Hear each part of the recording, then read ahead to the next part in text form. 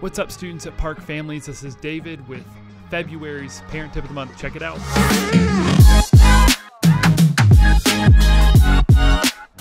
Hey, before we jump into this month's parent tip, I do want to remind you guys that we have some really cool things slotted for this summer, and registration are already up for two of those, one for junior high and one for senior high.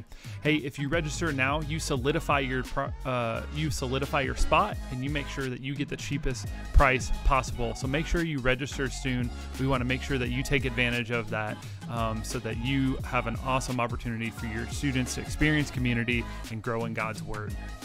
So it's probably not surprising to you that while there's so much about the world that's good and just and headed in the right direction, there's still so much that's wrong. Whether it's human trafficking, poverty, inequality, racism, human rights abuse, violence, or kids dying from preventable diseases around the world, there's a lot wrong in the world.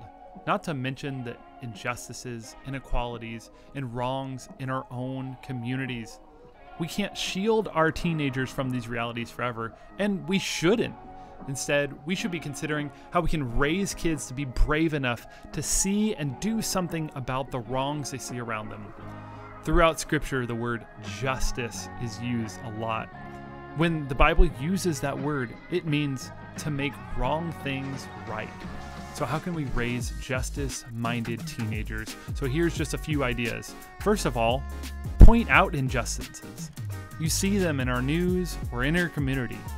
Secondly, ask for their perspective. What do they think about the injustices that you pointed out? What do they notice? What do they care about? Thirdly, point out wrongs that are being made right, both around the world and in your community. And lastly, encourage them to do something or do something together to help make one of those wrongs just a little bit more right.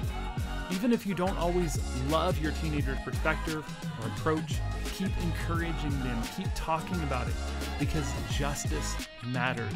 Hey, this has been David, and this is February's Parent Tip of the Month. Peace.